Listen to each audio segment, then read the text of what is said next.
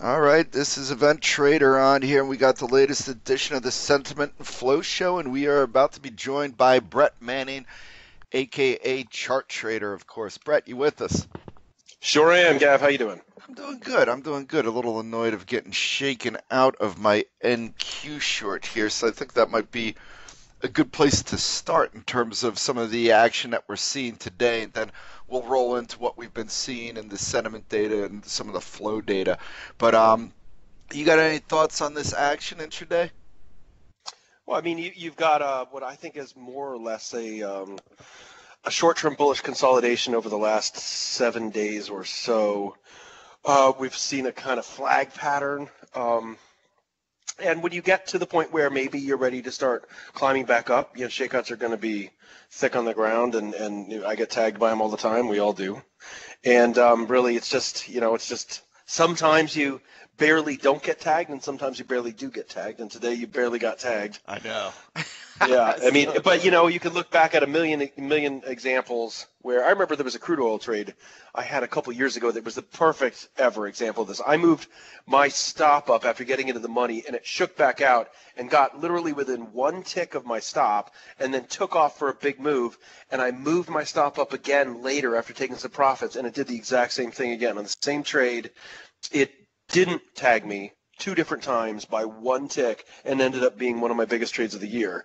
And I always think about that trade when I think, oh gosh, I just got one ticked out of a position that then ends up working. And you just have to remember that, it happens both ways. And the memory kind of, you remember the ones where you barely got stopped out a little bit more than you remember the ones where you barely didn't. But the universe isn't out to get you.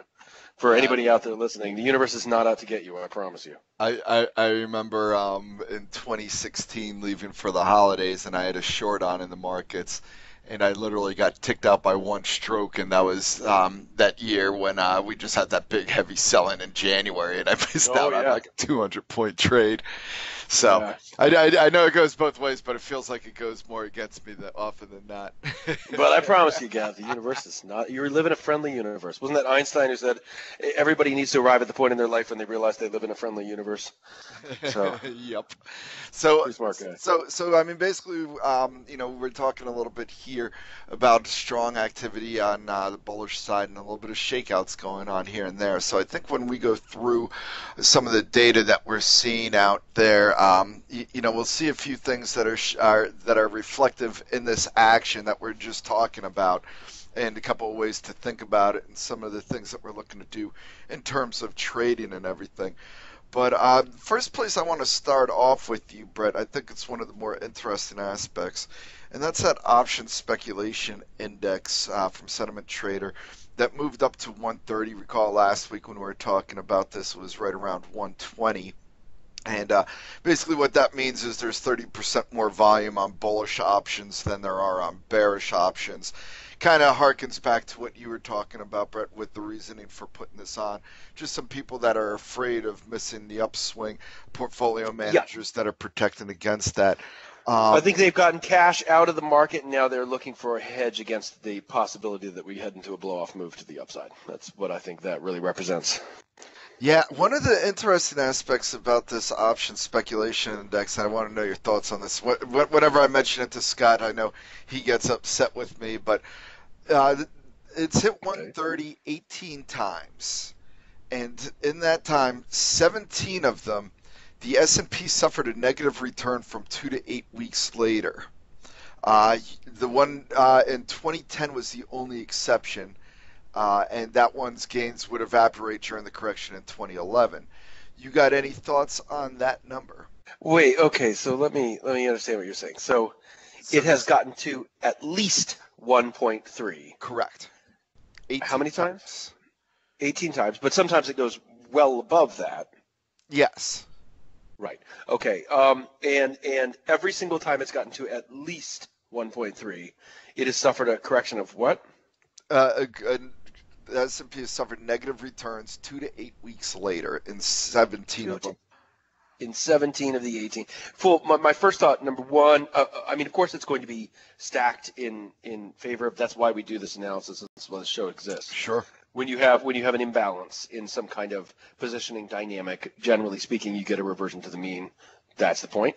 So yeah, there's going to be some slope. I would say the degree 17 out of 18 that's not a big enough sample size for me maybe to say that there's anything necessarily that it's that would make it feel like automatic. That gives you the feeling of, oh, I'll just short now. I don't need to stop because I'll just wait 2 to 8 weeks from now and cover, and it's guaranteed free money. And if you could rinse and repeat that process, you've got a hedge fund. But I think probably if that sample got to 100 times, over the next few years or something, we might see a little bit less of a percentage. But that's just a hunch. I mean, the data is what it is. So, assuming that the data that you just cited is correct, the other thing that we don't know is the positioning, how far out of the money. Now, maybe did Jason Geffert do a study on this? No, he was just pointing out the last few times it hit that level. I just found it to be an interesting number. But again, when you talk about not having all the facts, and that's why it drives Scott nuts. I just like throwing out the tidbits there just to. Well, so I'm curious. What about it drove him nuts? What did he not like? He hates any time I throw out any sort of number. About 6 of 14 times this has happened. Does he does he have a problem with the concept of data mining? Because I do too. Yeah, exactly. Exactly. Yeah. I totally agree with. That's the problem I have too. Yeah. So. And I'm not going to argue that point. I just like throwing it out for you or against you. I just like throwing it out there for a discussion piece because I always think it's good to kind of take a look back and be like, okay, peel back the onion and see what time's different. And I think when we get into the positioning side of things, I think we'll probably see something that we haven't seen very often in those other 18 weeks. No, but I think we have. I think it's a good process to say, well, let's take a look at this. It doesn't necessarily mean that it's 100% valid and will perfectly play out with a continuing situation exactly like that. But then it brings up the question of, is there something underneath this that's more than just a coincidence and the product of strategic data mining? And the fact that it's not a really crazy sample, it's pretty much this cycle. You said since 2010, right? Since 2000. Since 2000, yeah. Oh, wow. Let's see. Now, I'll tell you what, though. If you scroll back on that data point, look where it used to be. Look where it was in a real bubble. Yeah. You see that? Way up there. Yeah. I mean, 150 plus. Like, that's... Unfortunately, I can't get that chart on for the users, but we'll post something later this morning. That's one of the things. That's one of the things that I do whenever I'm looking at a data point like that. Is we have the mother of all examples. When you look at 99 and 2000, for whatever sentiment data you're looking at, that is the unchallengeable example of a bubble, and one that had everybody, across the board, completely sucked into. And so whenever you want to say we're in a bubble now, and you say, well, it's because of sentiment data and positioning. You can see people are too exuberant. It's a bubble. Just compare it with 99 and 2000, and you'll see why under most situations you're wrong. And this may be overweighted to calls right now, but it's not a situation that looks like, in the vast sample of data, it doesn't look like people are absurdly imbalanced in terms of their options trading recently, but it does suggest that, let's call this one of those things we called last week, where we've got these sort of like kind of red flag leanings, hints, but not necessarily something that gets you out of a long or starting to short. But it puts another, if you imagine a Libra scale, it puts another quarter over onto one side of it that starts to tip things, that we're at the level where we have this data for the last 19 years or whatever, where 17 of 18 instances have led to a lower price 2 to 8 weeks from now. That's a fact. You can't challenge that fact. So there we are, and it is a valid idea that this would be a relevant statistic. It's relevant to the market because it does reflect positioning and sentiment. So there is some unchallengeable sense in which there are people who are too aggressively leaning long right now. Whether that represents the most important subsample of people or not is another idea, but there is that subgroup of people who are trading options right now, who are by and large imbalanced toward calls rather than puts. Well, over that time frame. And let's break into that, because you had an interesting take on this, and it was certainly prevalent in this options speculation index, where a lot of this is being pushed by the ROBO put call ratio, It's the retail, which yes. is the retail. So you want to break in and note why that potentially makes a difference one way or the other?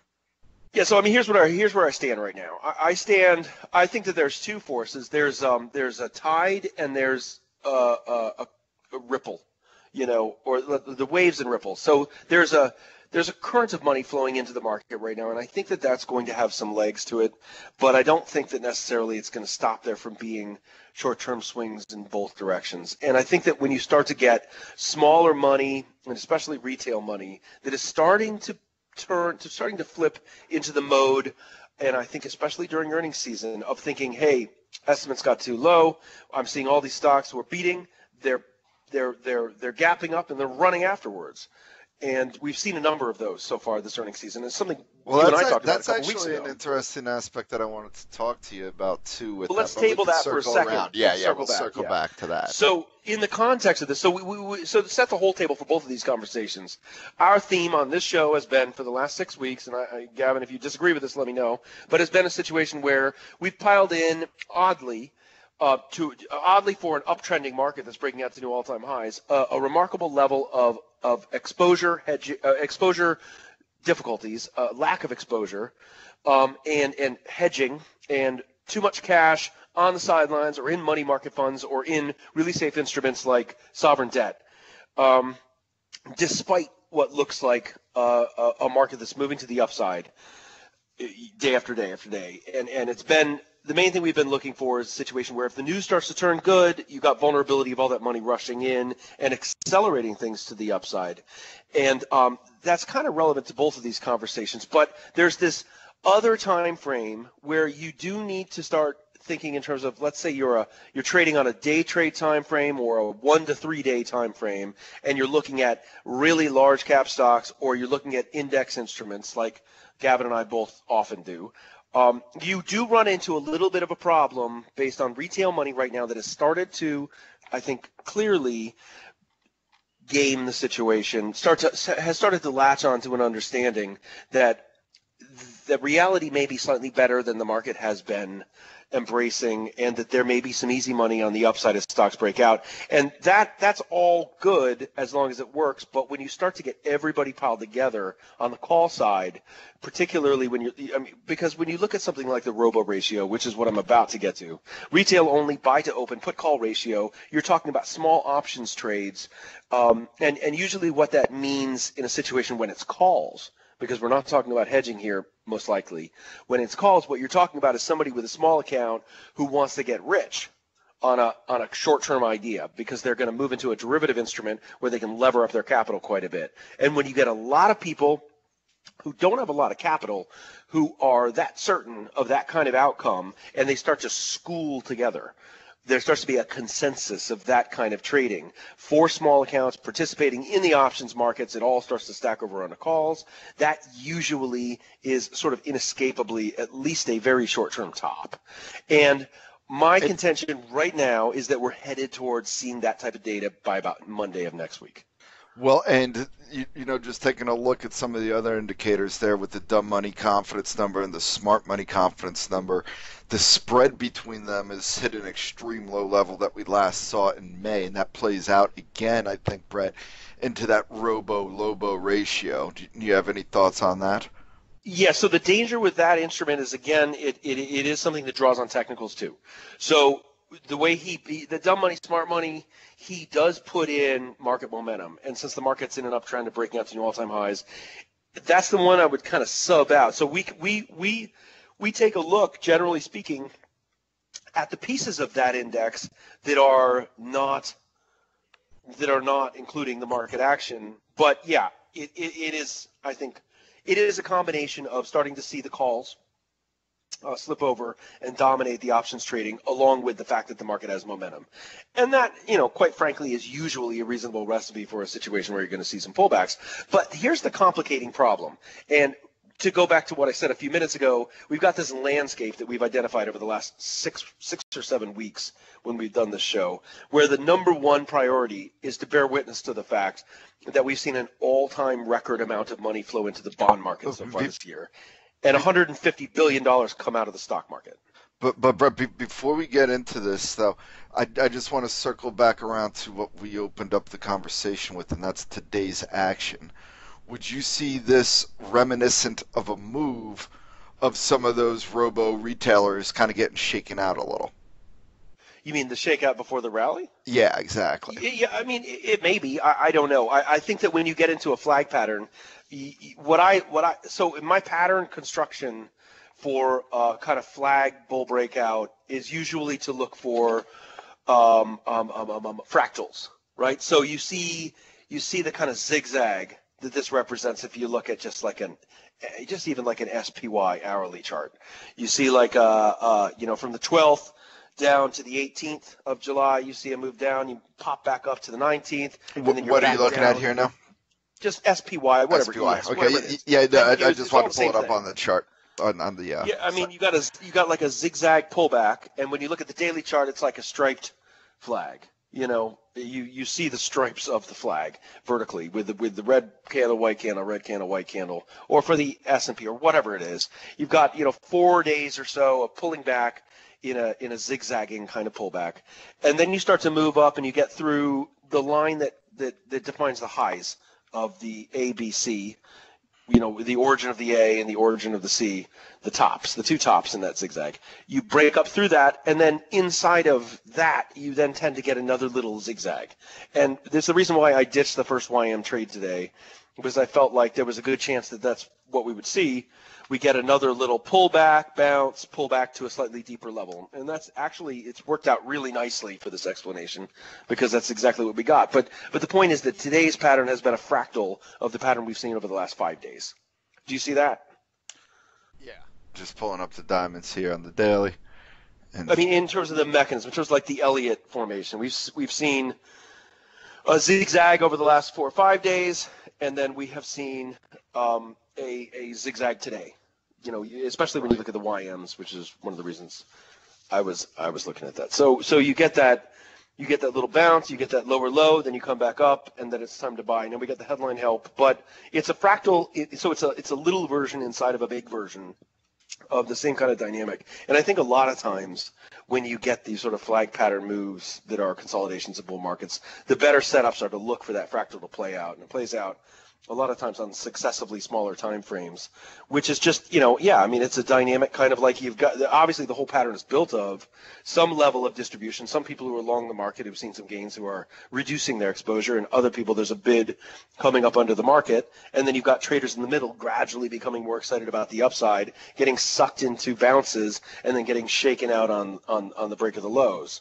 But there's still this faucet that's on right now. There's still money gradually flowing into the equities market, which is, again, what we've been talking about. And we'll get to this in a minute. yeah. But we have seen a flows situation over the last 6 months. It's been nothing but out of stocks and into bonds, and suddenly over the last couple of weeks, it's starting to go into stocks. And I don't think that's something that happens as a one-off, one-week thing. I think it's a process. And if that process is happening, it leads to a little greater conviction you can have in some of these pullbacks when they appear to stabilize, that maybe they're starting to hit that bid. And you shake out the smaller money, but you run into that faucet. And I think that's underlying the type of pattern we're seeing right now. Right. I mean, and basically, again, it goes to why we had this rollover, so a little bit of a shakeout. Now we're back here and see the Nasdaq moving back towards the session highs here, trying to press up, and obviously the diamonds have gone to session highs at this point. Quick question on the diamonds, Brett, with the YM. I know there's only 3 components making up about 8 to 9% of the weighting in the diamonds, but do you tend, because you'll jump around between the diamonds, the Qs, and the SPY a lot. Do you tend to focus on the diamonds at all a little bit more when they have a few earnings reports, or is it purely pattern based? So one little check that I did earlier today when I took the first trade was I said, Boeing doesn't look to be doing anything dramatically divergent from the rest of the market. I want it to be something. Morning. Yeah, I know. Yeah. And obviously there was a moment today, I don't know what it was, where it got smacked and the volume leapt up. And I don't know what was getting passed around through chat rooms or something, but There's a lot of stock-specific variables obviously going on with Boeing, and it makes the YMs a lot less interesting to me. And over the last few months, I've traded them a lot less and focused more on NQs and ES because of that, because it's so heavily weighted toward Boeing, and Boeing has such dynamic stock-specific variables that are really impacting the price, and it can completely take over. It can completely corrupt and distort the pattern in the YMs relative to the other indices. Right. But Everybody's wondering, Boeing's got a 9.3% weighting, so 10% of the index is nearly Boeing because of the price act, because of the price. It's a ridiculous idea that price weight an index. Yeah, is what it amounts exactly. to. I mean, it is truly a ridiculous idea, but they're not going to change it now. But anyways, the other point was I also believe that the kind of blue chip dividend paying, really large cap stocks are what are going to work best in this leg of this bull market. And so Boeing notwithstanding, the idea that I'm exposed more to Coca-Cola and Bank of America and et cetera, et cetera, et cetera, is a good situation for leadership on the upside. I think that it's the opposite of the Russell in a lot of ways, and I like that idea. I like the YMs as the instrument to use as the attack vehicle during a kind of final leg of the bull market process, or at least whether or not that's actually the case, something that I think a lot of money is pursuing right now. And that I think we're going to have the breakout there first. It's already the closest to new highs. I think that's likely to happen. There's a lot of big blue chip, decent yielding plays in there. And with the 10-year where it is, that's good too. There's all sorts of reasons to say that that's where government bond allocated equity index proper money will end up leaking back into the stock market in plays like Coke today, and Bank of America and the breakout that we're seeing. And I think those are the places where that money is going to be like, okay, we'll get back into stocks, but it's going to be Coca-Cola and Bank of America. It's not going to be Netflix, and it's not going to be small caps. And I think that kind of dynamic is starting to happen a little bit right now. So it's the reason I chose it. But yeah, when I took the first Dow position, it was with the idea that Boeing looked like it wasn't doing anything crazy today, intraday. And it's obviously it bears on whether or not I hold this into tomorrow morning, the fact that they have earnings. But I may not. We're gonna see how it transitions. I wanted to break out some new highs first, and I'll take another piece. Right. Now, so this basically, again, so we saw that shakeout get bought up, and now we're pushing towards session highs. And you talked a lot about this just prior weeks, too, about the water flowing into the bathtub. And just to kind of back up that, we got some pretty good confirmation from the flow show data from Bank of America on Friday, too. Do you want to discuss some of the numbers that we're seeing there, Brett? Yeah, I mean, we saw the idea that money's coming back into stocks now. Well, we've had the conversation over and over again. What were you talking about specifically? Well, I mean, specifically, so we had 151 billion in redemptions on the equity fund side in the first half of 2019, but now Correct. We've seen 11 billion in inflows over the past 6 weeks, and you can kind of look at that, and 6 of it in the past week. But yeah, and 6 just in the past week, so 5 billion. So it's accelerating. It was that trickling in at the bathtub, and then all of a sudden people realize, okay, it's going to take a little longer to fill up the bathtub at this rate, so let's turn it up. The dam's starting to break a little bit. Exactly, and we're seeing that action kind of play out here. So, and a lot of it, too, if people are curious, is focused on the U.S. equity side, which has actually seen inflows of 22 billion over that same period. So while international equity funds were seeing 11 billion of outflows over the last 6 weeks, the U.S. is actually seeing 22 billion of inflows over that same time frame. So it certainly looks like they're picking the U.S. as the winner at the moment. Say that again. Sorry, Gav. Say that again. So over that 6 week period, we just talked about 11 billion in equity inflows over that time frame.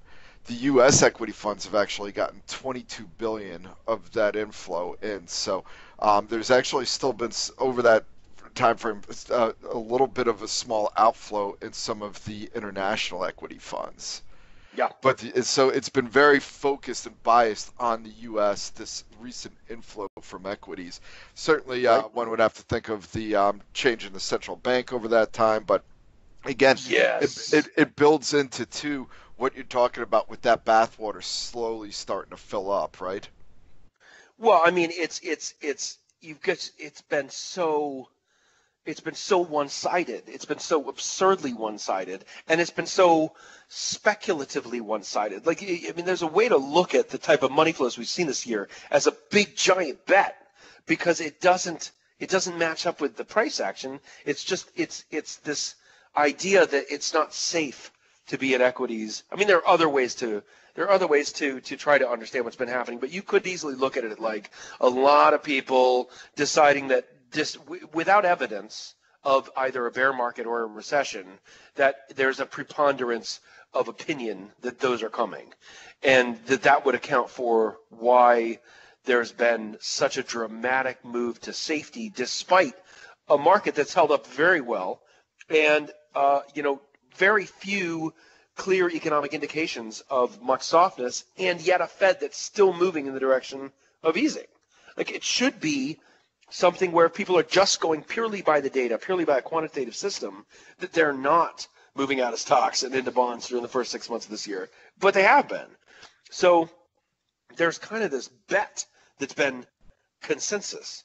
And we talked about it last week, that even the Ameritrade Move Index is still kind of showing, it was showing that retailers were on the same bet. We know professional money's been on the same bet. And yet at the same time, you got a situation where we've got the have your cake and eat it too kind of Fed situation, and the market is moving to new all-time highs, and it's in an uptrend, and it doesn't make a lot of terrific sense when you just look at the quantitative elements of the equation that we've seen those sorts of money flows. So, yeah, I mean, the fact that I guess our thesis has been that at a certain point, that bet is going to start to be closed out in a manner of speaking, which means that we're going to start to see inflows into equities. One thing we didn't see, though, I will point out, is that we did not see actual outflows from bonds. No, which is $12 billion into bonds, $6.2 billion into which equities. is, Well, I mean, let's even after that, we had a terrible auction, right? When you look at the 30-year on, I think it was the 11th of July, we had an awful 30-year auction. I mean, and I think that the 2 and the 10 years were a little bit rough too. No. 2 was, I thought, kind of middling. Yeah. I don't have an opinion on the 10-year, but I know the 30-year was just terrible. Okay, well, let's circle back to that in a second, because there's 2 more things that I want to throw at you, Brett, for this. And the bond flow data is going to be how I want to cap this off and throw a couple of scenarios at you, because we are, today's the 22nd, 23rd? So we are getting close to that Fed meeting, so I want to get some early thoughts from you going into that. But we've covered pretty much our bullish thesis on the flowing in of data here, and how the sentiment data is kind of lined up with that. One thing that I wanted to throw in, because I guess the question is this a false breakout? And certainly, some of the option activity could flow into that potentially, I suppose. There was another thing that I was seeing that I would be curious to get your mind on. So, and that was buying climaxes in S&P 500 stocks. And basically what that means is a climax occurs when the stock pushes above a 52-week high during the week and then reverses into the close of the week below the prior week's close. The basic thesis is that's a sign of tired buyers. Now, obviously, we just went through the flow data that would suggest that's not the case, but there were 70 incidences of buying climaxes in the S&P last week, which was the most since January of 2018, which is, of course, right before we had that rollover. How would you look at that data? I know Scott's been kind of teeing up on a couple of shorts on that. I know the Coke one didn't work out too well, but he had some success with Microsoft last week and has been kind of looking at this pattern playing out too. Do you got any thoughts on the buying climaxes? Yeah, I do. And I think that it's like everything that we talk about, the thesis statement of doing this show is to support the idea that there's another dimension to reality.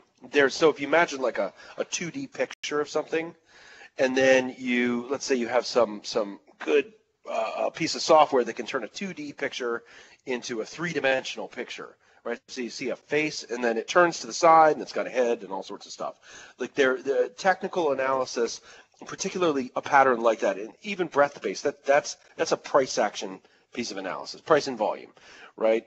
And it has a different outcome distribution in different sentiment data environments. So there's the extra dimension is to take a look at the context in terms of sentiment and positioning. And in different sentiment and positioning landscapes, that pattern is going to have very different outcomes based on, where people are vulnerable. And if you have a situation like we saw, golden situation, again, I like this example so much for so many things, is the end of January of 2018. So right after the 2017 run and right after the tax reform bill was signed, and then we had that really strong parabolic kind of January move, we had a sentiment backdrop that was just incredibly slanted toward that kind of setup as just an incredible setup, because we know we've already gotten everybody leaning way too hard in the idea that there's just no risk to the market whatsoever. Now that we not only have better growth, but we've also got fiscal stimulus coming through in the form of the tax reform bill, which was weighted toward enabling corporations to spend more. And it set up this golden short opportunity, even though that wasn't the top. It was a top, and it was a dramatic top. We saw a veritable market crash several days later. And it was because we were so vulnerable to that. We had such a preponderance of different indicators showing that people were in 99th percentile kind of leaning, vulnerable kind of positions. There were so many people so on the same side of the market that when you then, in that type of context, you see buying climaxes everywhere, it opens a trap door below the market. And at the other end of the spectrum, I believe, would be a situation where you've just seen $150 billion flow out of stocks before this. And you have a series of weeks where you have data that doesn't match up, where you have people who are being overly cautious toward the market despite a strong market and despite the Fed moving into easing mode and despite. So I think that right now we've got some shorter term red flags, but these sorts of patterns can lead to, in my opinion, and I don't hold the book of truth, and I can change my opinion at any time. I reserve that right. I could post in 10 minutes and say I disagree with what I just said, because that's how I operate. Honestly, I think who is it said that I didn't change, the market changed or something? I definitely support that philosophy. Like, if you get married to even views that you feel very strongly about, you can suddenly see one tiny piece of evidence that changes everything about how you see things. I've had that experience more times than I can count, where I've got a definite idea about something, and I see a new piece of data that comes in, and suddenly I'm living in a different universe. And I realize it right away, and I'm like, oh man, you cannot fight for your previous views when you start to see suddenly there's this voice that you're hearing inside you that says that, no, you're wrong, you need to shift your position. So I'll shift my position pretty quickly. But right now, what I believe is the case is this is the type of environment that could lead to technical patterns that are seemingly bearish in terms of looking like a technical top, but that could pull back just a little bit, get everybody suddenly. We could see the ROBO ratio flip on a dime, to the opposite side of the spectrum in 48 hours, and then we grind back up and squeeze. I think it's that kind of situation. We could see a big doji top, a bar where the market rallies like crazy during the morning, sells off like crazy during the afternoon, leaves a giant tail up there. We gap down the next day and rally right up through the tail. And I think we could see patterns like that right now, because I believe people have malpositioned themselves out of the market in a situation where they're going to have to confront the fact that it's possible that they have misjudged the end of the cycle. And that's going to lead me to my final thought to throw at you here, Brett, and just some thoughts on a potential trade setup. With that in mind, just taking a quick peek at the markets, we got the diamond stretching to the highs of the day. You're still long in there, right? Yes, I am. Very nice. NASDAQ, for its part, seeing a little bit of resistance here. Same with the S&P, but not much. But diamond's definitely outpacing the group right now at the moment. Okay. So, now I don't want to oversimplify this, because within the next week before this, we got PMI data, we've got the ECB, we've got a ton of big earners out and everything, but we are starting to get close to that July 31 Fed decision. And this is what I want to postulate as possibly a perfect example of where we could get a little bit of a shakeout like we're talking about here, and the type of event that would cause more broad-based selling potentially.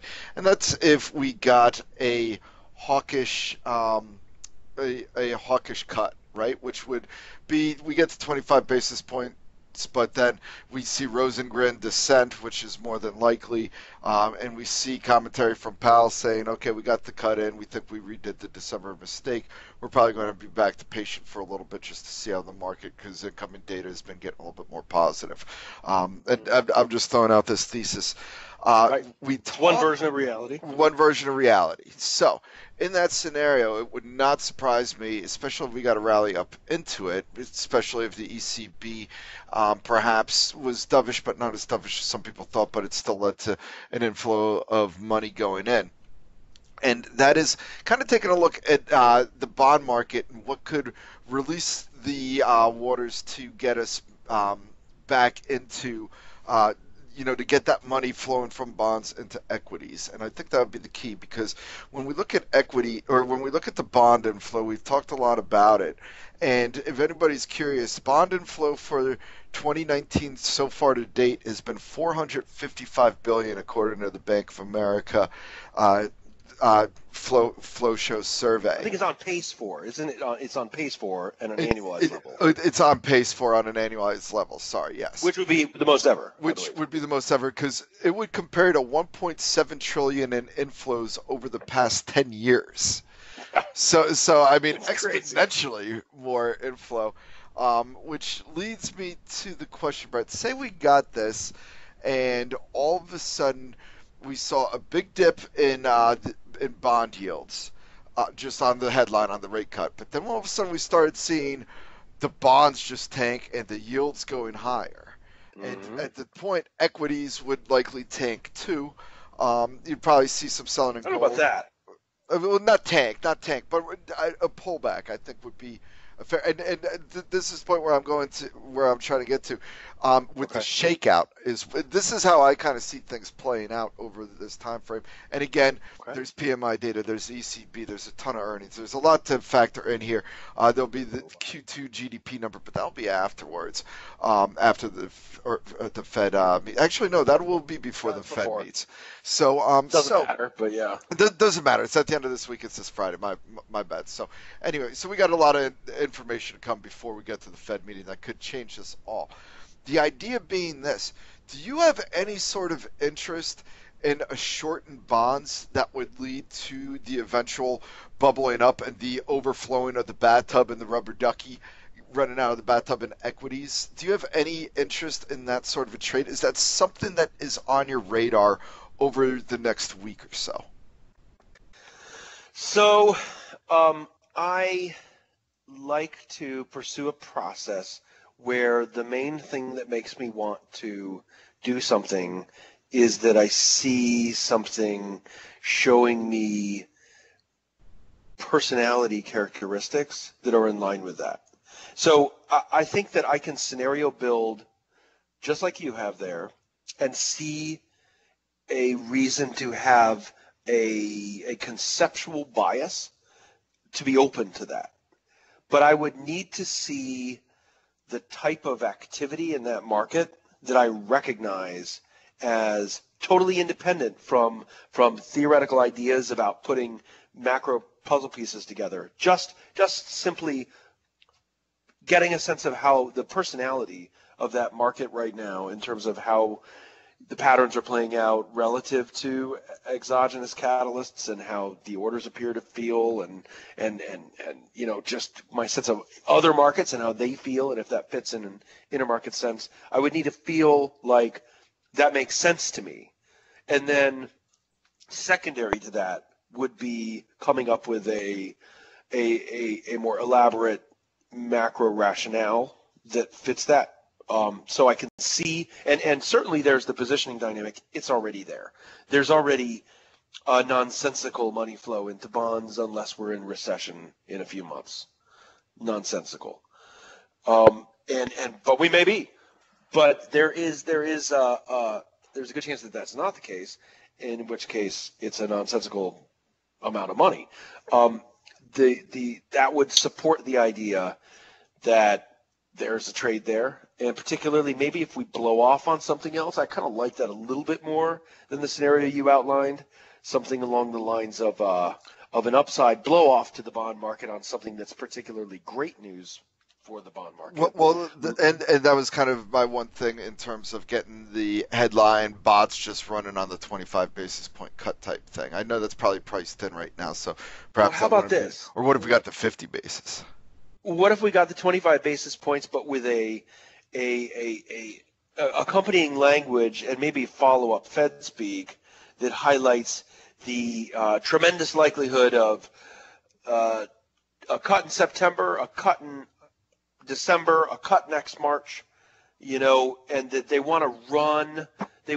So maybe that kind of scenario, that this is an easing cycle, this is not a one-off thing, and the bond market rallies on that, suspecting that the Fed has got a sense to this, and then maybe fades way back off, and then you start to realize a new around the corner. Looking at the next world to come into existence is a world in which the Fed is really just trying to run inflation hot. And you get a big steepener trade that emerges out of that blow-off move. I think that kind of fits to me pretty well, that you would be looking at a Fed that's just hell-bent, regardless of anything else, on getting inflation to 2.4% and steepening the yield curve like crazy right now, because that's what it believes needs to be the case to give it room to avoid the Japanization of the United States. No matter where equities are at, no matter where anything is at, and we're at 1.6 or 1.7 inflation right now, and they want to get significantly higher than that, and they're really dead set on that. The Powell-led Fed is taking that on as a mission. I would note just with regards to that we're not getting an update to projections at all or anything along those lines. So I know that. I know that. So I'm not saying that you're implying that. I'm just letting the subs know just to make for sure everybody else. Yeah, we're not going to get a big. My point being, there's not going to be a clear dot plot that would show those cuts coming. Sure. This is atypical for a move in policy to come in a meeting without all the other stuff. Right. But it's been signaled ahead, so the move really happened last meeting in a manner of speaking, and you already saw the downgrade to inflation expectations. And I wonder if we got, if they're really going to, because this is coming in, it amounts to almost like an intermeeting cut. And that may mean that there's a more concerted effort to get the foot soldiers out explaining, get the Wall Street Journal article out, whatever it is, to give some help to people to already start preparing for where this is headed. And I think the markets are still on a fence between whether this is an insurance cut or an easing cycle with an agenda. And I suppose if I were to paint the perfect picture for a bond short, it would probably be the idea that this turns out to be the more dramatic, more concerted effort to remove the risk of Japanization, to be thinking about what the next 10 years brings, and to really give themselves some room and to do everything they can when there's very, very little inflation risk, forgetting about where equities are, forgetting about all sorts of stuff, but just saying, here's an inflation situation, this thing's starting to peel off. We cannot let this go to 0.9% and 0.7% and end up locked in a 2-decade problem. We're going to need to fire this thing up and to really just make a concerted effort to stimulate right now like crazy, do whatever they can to push so they can run it hot, leave it hot, change the landscape of expectations, and then have a lot of policy room to work with when things roll over inevitably. And there's that philosophy out there that's what needs to happen right now. I don't know whether or not they're going to have they're going to seize the moment and make that happen. Whether or not they judge that to be the right thing to happen, there's certainly voices on the Fed, like maybe a Williams, who sees that kind of idea. And there's obviously a lot of argument against that. If there's a lot of talk about price targeting, right? Yeah, I mean, and it may be right on the money. I don't know, but it depends on what philosophy they choose to pick up, and we don't know where they're at. But they're going to do some kind of job, and maybe they just play it safe one way or the other, or hit the middle ground, and we don't see anything like that. But I think the bond short would really be the idea of a lot of cuts coming, and so the initial suppression of the curve as a whole, and then the realization that a big steepener is coming, and then you see something like the ZB just tank. And I think that you could blow it off and reverse it because, how much more money is going to come into a situation where everybody's already in bonds, they don't have enough exposure to stocks, and we're going to see a steepener trade. And I think that that would be the way you could just see this big opportunity short at the long end of the curve in the futures. But I don't know if that's going to happen. I mean, if I were to paint an ideal unfolding of events, I guess I would paint it that way because we've already got all the money flows stuck in there. Okay. All right. Well, there's one feedback question that we could get to in a second here, but just for clarification. But you got anything else that you want to discuss here? I think we hit a bunch of key topics so far, but and No, I think we've done else? I think we've pretty much hit Okay. points. Now, I just want to make sure that we get clarification on this because I don't think this is what you were saying. But Chart, not sure if I heard you correctly, but you think market might hit a top by this Monday. Is that right? Okay, so I'll say that the answer to that question has to do with defining the article. Is it or the? And it's not the, but maybe a. So a Yeah, top, he said the hit a top. top. Yeah. Yeah, so I mean, we could see a shortable opportunity. I don't know, Monday, maybe Tuesday. I think that what I think is going to happen is that we're going to get a new round of data on something like the ROBO ratio on Saturday, and I think we're going to see an extreme bull position on Saturday. I think we're going to see new highs in the market this week. I think we maybe close the new highs this week. I think that there's some uncertainty. So look at something like the Mueller testimony, right, in the House tomorrow. I think that is a source of uncertainty, and I think that it really has no basis to be one. And I think that people are gradually going to find out that he's the let's say he's the vastly superior player in the room in terms of being strategic with language, probably one of the preternaturally gifted people on the planet in terms of deposition and testimony, and he's going to be up against people who are trying to get out of him something that he's never going to give up. And he's going to be, again, preternaturally gifted at not giving that up, and he's already basically explained his goal is to exit the spotlight and let the written report serve as the final word, and that his job in history is not to interpret those facts, it was to gather them. And I think that anybody who's looking for anything else from him is not going to get it. And at the same time, I think that the people who are going to be talking to him in the House don't really want to impeach, but they want to make a good show for people who don't understand the impeachment process, who are voters of theirs, to kind of look like they're being tough. They're really trying to take it to Trump, but nobody wants this to go to the Senate, where it's going to become a double-edged sword that's much sharper pointed away from Trump than it is toward him. And Robert Mueller doesn't want to be involved in that process in the first place. He's already done his job, and he's explained that he doesn't want to be involved in the interpretation of the facts, just the gathering of them. And he's already done that. And again, I think that in a setting where there's going to be language used to try to extract information, I think he's going to be the ringer by far. So I think the idea that there's going to be some kind of stunning event based on that is not going to be something that plays out. Maybe I'll be wrong about that, but it seems to me like there's probably another reason why the market takes off again is just because there's not uncertainty there. I don't think the market would necessarily move higher on the idea of we're headed toward an impeachment hearing. Regardless of your political views, I think that that's a lot of turmoil and division and not one that necessarily changes the political landscape at all. Right. No, I agree wholeheartedly. I think the Mueller thing's going to end up being a big nothing burger personally, but we'll see. And So there's money on the sidelines in front of it. So let's say what you just said is true. Then as people start to realize that, then we get the further breakout. Right. Right. So I think that then, and you've also got we're headed toward. But then we also have Amazon. Deal. We got Amazon and Google on Thursday, so that could play in. Pretty low expectations, though, probably, right? Maybe not. You know better than I do. Yeah, Google definitely. Amazon probably not as much. The funny thing is, I think Netflix has rattled some of the expectations around the FANG names, but it's so company specific for Netflix, So companies, yeah, right. But I mean, but there is the thought process of, just taking money out of there and looking for it. And Google's coming off a pretty poor quarter. Now, they usually don't put back-to-back quarters. Facebook, of course, a ton of regulatory issues still surrounding that. And Amazon, they had a little bit of a sloppy quarter last quarter, too, with the slowdown in revs. So there are a few things out there. But, I mean, I think we've been seeing some of the rotation out of the FANG names into other names as it is anyway. So. Well, but we've got Lighthizer and Mnuchin headed back to Shanghai. Yeah.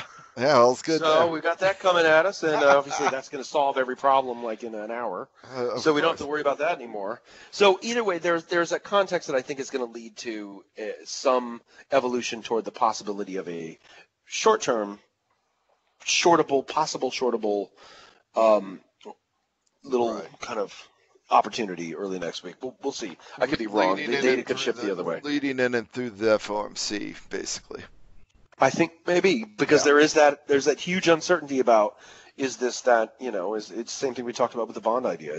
Right. Is this headed toward being we're one off, we're done, everything's fine, we took care of that December mistake, and now we're just going to sit there and or is it we've got a really strong agenda to make sure that we get inflation well back above 2% and keep it there for a while because we've got this idea about the problem that's looming that most people don't see and we're going to do our job. Yeah. We don't know which of this is going to be. So there's that uncertainty. Okay, good stuff. All right, Brett. Well, I figure we'll cut it off there, and we got an interesting couple of days in front of us before we meet again, and we'll be doing a lot with the Fed previews at that point in time too. So, any parting shots at this point, or shall we call it a wrap session here? Yeah, I mean, a parting shot, summarize. So we've been talking for the last 2 months on the show about a strange imbalance where we've seen a tremendous amount of money move out of the stock market and into the bond market for basically the entire year, except for the last few weeks and really the last week. And we've been looking for that dam to break as we start to see the possibility that people start to realize they're underexposed to a stock market that's breaking out to new all-time highs as the Fed cuts. And, we may be starting to see that dam break, and I doubt that dam breaking is going to be a one-week event, that it's going to be a process, and that process is going to be filled with short-term pops and short-term drops, but a gradual grind higher, likely. But, we may see the action stop confirming that kind of viewpoint, but until it does, I think it's a problem, once again, to make your life as a trader about trying to pick the top of this market. It's easier money right now on the long side because we've started to see the faucet turn back on in that bathtub and the rubber ducky start to move back up. Right. Okay. And before you leave, Brett, any parting shots on your YM long plans for holding it overnight? Anything along those lines? I haven't made up my mind, but I definitely want to see. I've got my mind set on a splash above 27,400 before I do anything else with it in terms of taking profits. Okay, So well, another we'll be 90 or we'll 100 be points. looking for an update into the close. Brett, as always, pleasure talking to you. It's been a lot of fun the last hour, and look forward to kind of watching things play out here and see if we are on tip or not. You got it. Okay, thanks, Gav. All right, take care.